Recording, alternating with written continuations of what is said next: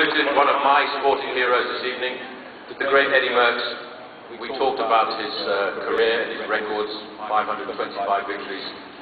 I'm just going to roll out a few figures for you right now before I ask this gentleman to come and stand up alongside me. 206 victories. I'm sure he'll disagree with that, but as far as I'm concerned, in my record book, Robbie McEwen won 206 professional races. The number 12 seems to crop up all of the time. 12 individual stages at the Giro D'Italia. 12 individual stages at the Tour de France. And of course, let's not forget, 12 individual stages at the Santos Tour now down under. Each one of those a record for an Australian. Well done, Robbie. Woohoo!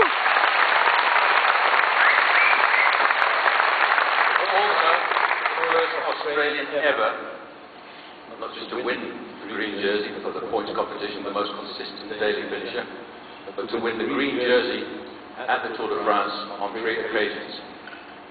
Please come up and join me, Mr. Robbie McEwen.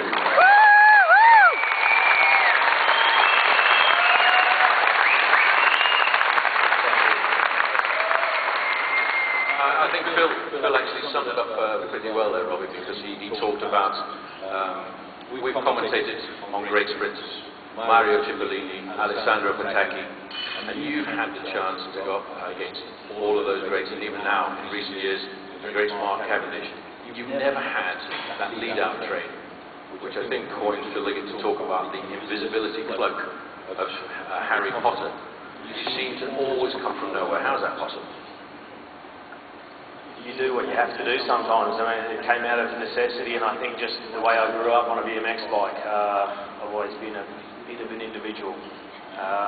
Finding my own way through the pack, and when I started cycling it was no different. And you come up through the amateurs, you don't have a team, you have to find your own way. And although I've won a lot of races, it looks like I've done it all alone. I mean, I get to the line on my own, and the sprinter always gets the glory, but there's a lot of people behind it. And I think the art of making it look like I'm doing it on my own is using teammates to do all the hard work, that invisible work. They're the ones who are invisible. And it's up to me then when I cross the line and get to the end to really thank them, because it's those guys that put you in the position to be able to do those little things in the end. And you know, nobody does it all alone. It's a long time since you turned professional.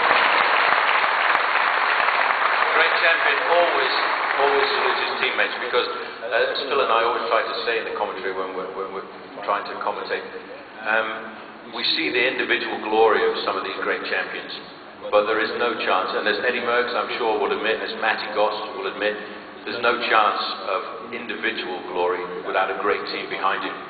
Robbie, winning the Tour de France stages is something very special, but I think for a sprinter, the one everybody wants to win is the Champs-Élysées, and I think we saw the excitement when you won there on the Champs-Élysées. Most definitely. I'm glad they actually took it easy with that video, because it's one that I really look like a turkey.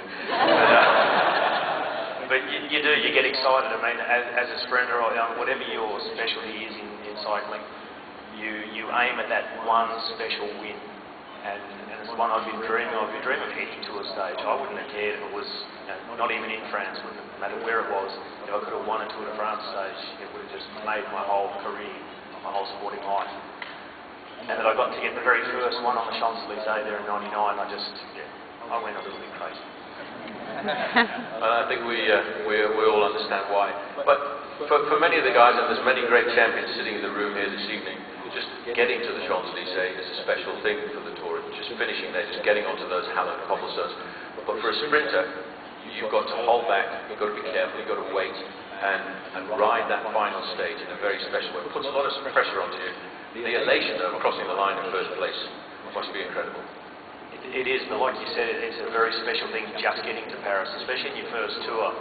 And Stewie and I, we actually did our first tour together back in '97, and you're not even thinking about that final stage, you're just thinking of making it to the end of every day. And there's so much suffering going on through the mountains for the sprinters. Some people like to say either in the laughing group or the bus or whatever they like to call that last group, the group that don't but you're racing from start to finish just to make it on time, and you know there's a nasty commissaire there with a clock and he's counting it down, and if you're outside, you've gone home. So you're not just thinking about that last day, you think of, I want to stay in this race, and I really understood Eddie very well when he said about his broken cheekbone, his bad injuries, and he didn't want to pull out, because you work so hard to get to the Tour. It's the holy grail of cycling. You don't just pull out of it. No, you don't, but I've never really understood why do they call it the laughing group, because it's not very funny at the back of the mountain. There's absolutely no laughing going on at all. That clock, and just for any of you who've never raced in the Tour de France, I'm sure Alan Piper's in the room here somewhere. I remember one time with Alan Piper just watching the barrier coming down. We ducked underneath it. We were very lucky not to get eliminated. But there's a fraternity, isn't it, in the Tour de France? When you ride the Tour, when you finish the Tour, on those mountain stages, all of the sprinters, all of the guys who can't get over the mountains, you've got to help yourselves. You've got to get the whole group inside. It is a little bit like a love-hate relationship. I mean, the flat stages, you hate each other. You want to beat each other. That's the competition you'll do. You'll give them nothing. But in the mountains, you actually will support each other. You sort of will back it off a little bit if there's someone in real trouble of going out the back of the group. You pass the drinks around, you share a Coke.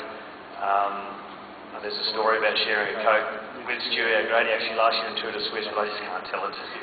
Sorry. Well, that's for the X-rated edition. Robbie, you sprinted. Alessandro Petacchi, you sprinted against him. Mario Cipollini. Who was the greatest sprinter that you really got a lot of pleasure out of beating? I think the one that gave me the most pleasure, and I think at the time itself, probably the most surprise that I'd actually done it, was back in 2002 in the Giro D'Italia when I finally beat Mario Cipollini. We were coming in to stage 4 into Strasbourg. In the first 3 days, I was going really well. I felt good. I thought I can beat this guy. I mean, look at his long hair, and he's God in Italy, and all that. And for 3 days in a row, he just absolutely smashed us. And on day 4, I finally got the better of him, and I rode on the back of his train, and they did an absolutely perfect lead out. We were doing about 70k an hour leading into the sprint, and he started a sprint, and I thought, well, this is the moment we'll pull out to the side and have a go. And I actually managed to pass him, and I was coming past, I thought, wow, that's Mario.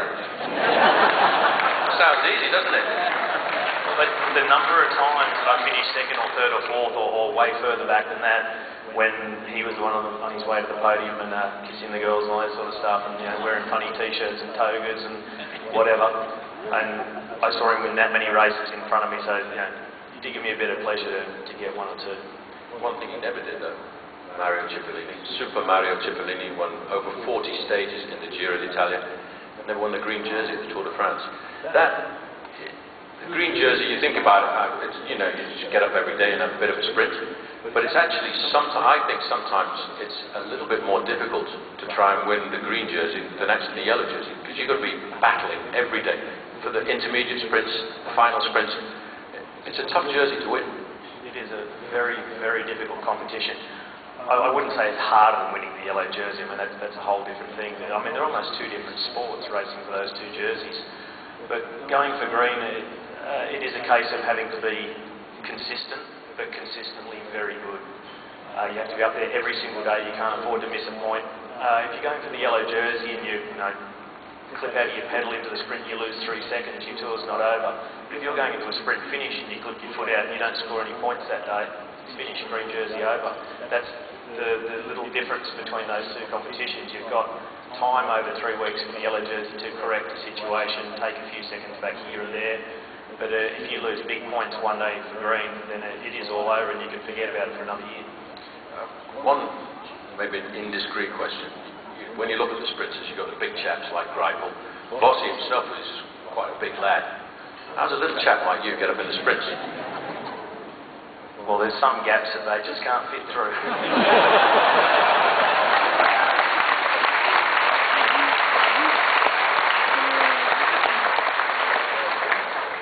Robbie, you had your fair share of injury. Eddie talked about his injury and how it pretty much might have changed his career, but just looking back, 97, you broke your collarbone, 99, you smashed your knee on the team bus. And then in 09, Tour of Belgium, you had a horrific crash.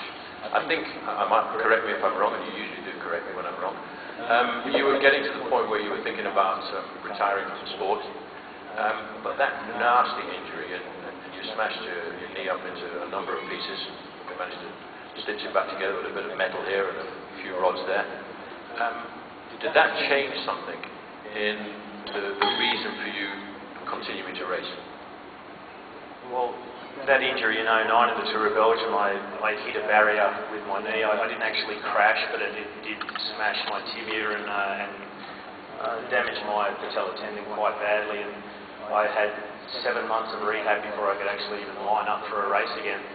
And at that moment when I hit that barrier and I looked down and I saw my knee hanging open and felt the excruciating pain and couldn't get my foot out of the pedal. I couldn't even move it.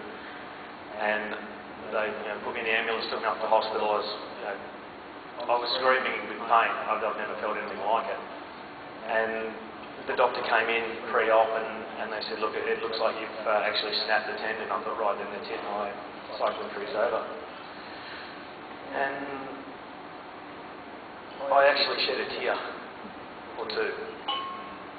When I came out, they said, we had a good look, we've stitched everything up, put everything back in place, fixed the bone with a few big screws, and your tendon's okay, and, well, you might not race again, but you'll probably be able to ride a bike. That's how dramatic the crash was. In fact, if I'm not mistaken, they had to go back and do some corrective surgery after that. And not only did you walk again, you rode a bike again, and you put it in your mind that that was no way that a guy who'd won 200 bike races in his career could walk away from the sport. You, in fact, then decided that you wanted to ride for an extra year, maybe an extra 2 years. I just decided that moment when they said it will function, you'll be able to ride a bike again, maybe not race. The only thought went through my head is I'm back in business, I'll race again.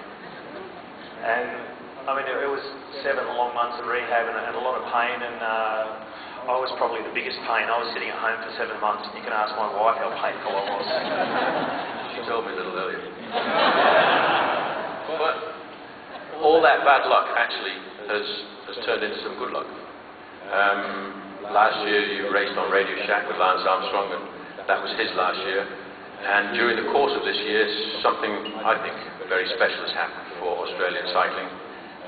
GreenEDGE was created as a dream last year. We talked about it for 12 months. Now all of a sudden, GreenEDGE, the Australian cycling team, has been born this year. It's been born at the National Championships. But at this race here, you guys, and especially you, Stewie O'Grady, the guys who've dreamed about, you're actually this year going to live a dream. It's a cliche, but it is a dream come true. Like you said, in 2009 after that accident, I thought my career was over. I didn't want to go out like that, and I was desperate to be back in racing, and I got back on the bike.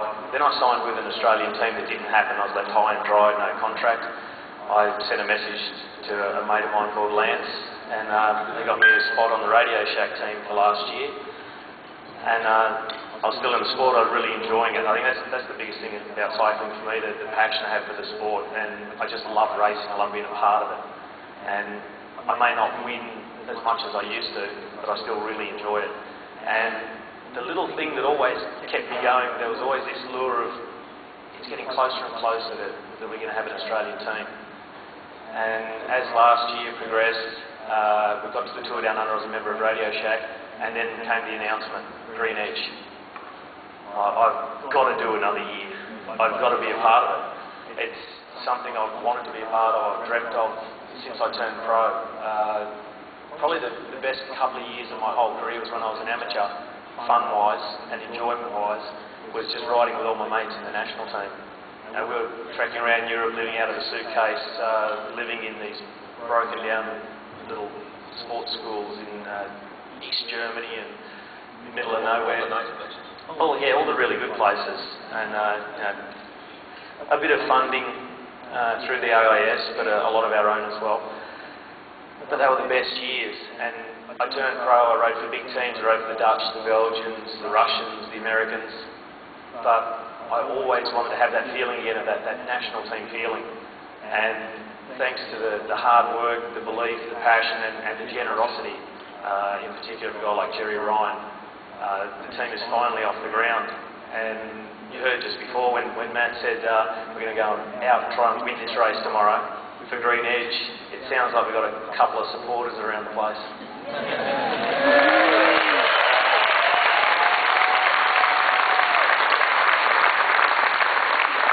Robbie, two final questions before I let you go, because he actually has to race tomorrow and he has to think about defending that overall lead of Simon Gerrans.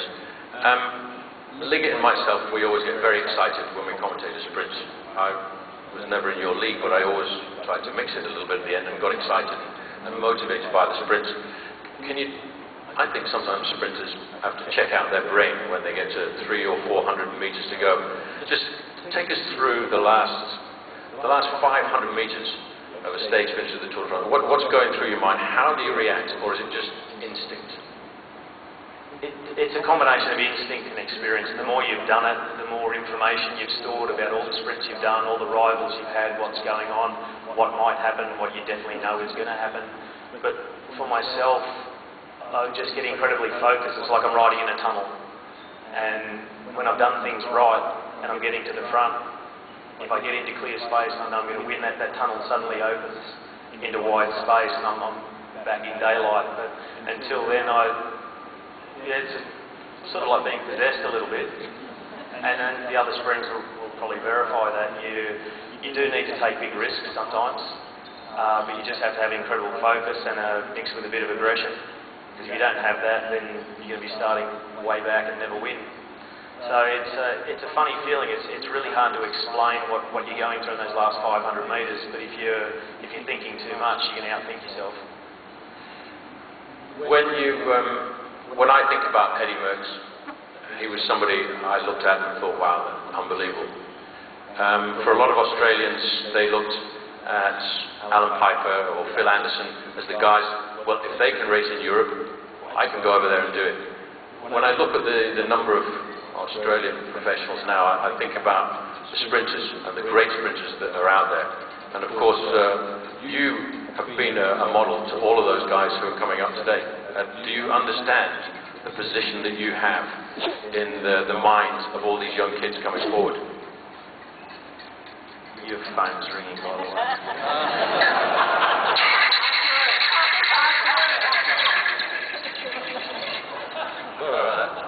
That was a mini file, by the way. I said to Paul before he came over, so I'm just going to switch my phone off so it doesn't ring while we're doing this thing. But he left his on vibrate, that's why he's smiling.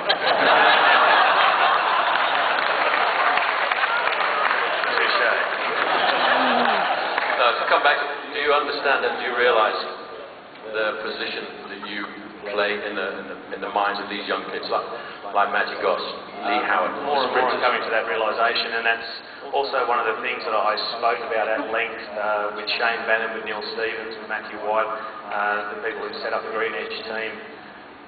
They wanted to have me on the team, maybe not as much for my riding as for the effect I may be able to have on the younger guys. I guess you could explain my role in the team at the moment for the first half of the season as rider coach out on the road. So out there just making those little adjustments, trying to help particularly the younger guys, the sprinters, a guy like Lee Howard for instance. And as we get further down the track towards the Tour de France, which I won't ride this year, but I will be there as a member of the team in a role which you may have seen Eric Zabel doing with HTC. So I'll be the guy getting to the finish hours ahead, maybe a day ahead, scouting the finish and giving that information back to the guys, trying to arm them with that little something extra. If they can use what I tell them about the finish, know a little bit more than the others, and they win by a millimetre, I'm going to feel great. But I just know that Eric Zabel's going to be out there doing the same job again, and it could be fireworks. Robbie, you went up against Eric Zabel on a number of occasions too. Is that new role? Because Robbie will not retire from competitive cycling until the end of the Amgen Tour of California in May. Will that excitement still be there when you're telling Matty Goss how the corner is, 250 metres to go, how the wind is going to be, what type of tyres that Mark Cavendish is using on a particular stage? Will that fire still be there in the belly, but in a different way? I definitely think it will be. That's something I've always thrived on, the technical aspect of sprinting. You know, the little things that go into making a win, not just being the strongest, the fastest, because that makes it pretty simple really. And I really wasn't ever the absolute strongest. Some days I was the fastest, but I won a lot of races by using my head and you know, studying the race book, or just getting that bit of extra information, going out scouting the finish if I could get to it. And that's the kind of thing I want to instill in our younger riders. You've got to do every little thing you can to make that difference, because you're not always going to be the strongest or the fastest. You can still win races. Ladies and gentlemen, I could talk, as Phil could have talked earlier, all night to Robbie McEwen, but let me just tell you, this young man is a true Australian cycling legend. He is the best sprinter ever on the road to come out of Australia. Ladies and gentlemen, a big round for Robbie McEwen. Thank you, Paul. Ladies and gentlemen, on the world, recognize